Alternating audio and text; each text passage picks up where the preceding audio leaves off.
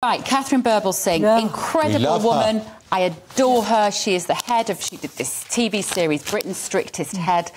Carole, let me come to you on this because it's a fascinating case. She's in the Supreme Court. What do you make of it? You know what? I think this woman is incredible. And I mean, she is the best head in the country, I think. And she runs undoubtedly one of the best schools in the country. And what she has done, she banned Muslim prayer in the playground. And she's been taken to court for that. One of the students is taking her to court and saying that she doesn't feel like she belongs in this country anymore, which I think is tosh. But anyway, but, you know, her argument, Catherine's argument is that it's not discriminatory. She's saying that what she did is not discriminatory. What she's saying is that there was, after the kids were seen praying in the playground, there were lots of complaints. People started to complain that, and I suspect it was the local residents were saying this was Islamophobia. They were lobbing bottles over the wall. Really appalling. One teacher had a brick thrown through a window. Teachers were literally in fear of their lives. This is what Katharine is saying. Now, and what she did to stop that was to stop the praying outside. Now, and I've talked about this week, and somebody's saying, why can't they have a prayer room inside? You know, Britain is a secular state, and as such, state institutions are separate from religious institutions. There's no compulsion on her to have to allow all religions to and if she created a prayer room for the Muslim kids, what about the Jewish kids? Exactly. What about the Hindu Christian kids? The Christian kids. And where does this end? Statement, doesn't she? It wasn't a discrimination against any religion. Quite.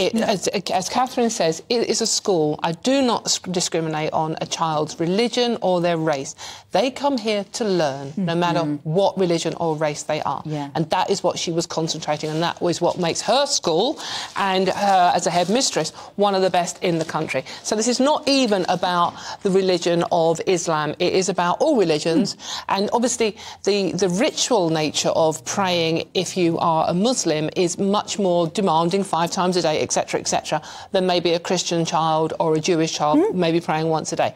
So that was the only issue why the Islam side of it has been focused on. You could see a situation developing, and I think this is what Katharine probably saw as well, that we saw in Batley in Yorkshire. Do you remember where there was the discrimination against that teacher who's still in hiding, by the way. Yes, that's had to change his name, had to move with his kids, and there were accusations of Islamophobia then. So I think she wanted to nip all that in the bud, which is why she stopped it in the playground. And she says in her statement, we have Jehovah's Witness families who've objected to Macbeth as a GCSE text. She said, we've got Christian families who don't want us to hold GCSE revision sessions on Sundays.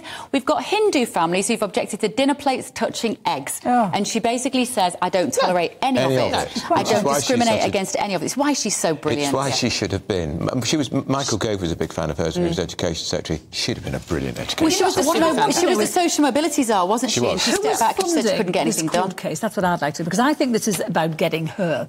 I think this is someone is out to get her, because it just seems very unusual to me that a pupil would take this to court. Yeah, but we were saying also, if she loses, does that then a compunction on other public buildings to create automatically a Muslim prayer room? But this is a secular state. Yeah. We can't. And it's also not a Muslim country. Religion and state has got to be separate. And we're not a Muslim country. We're not a Muslim country. Now then.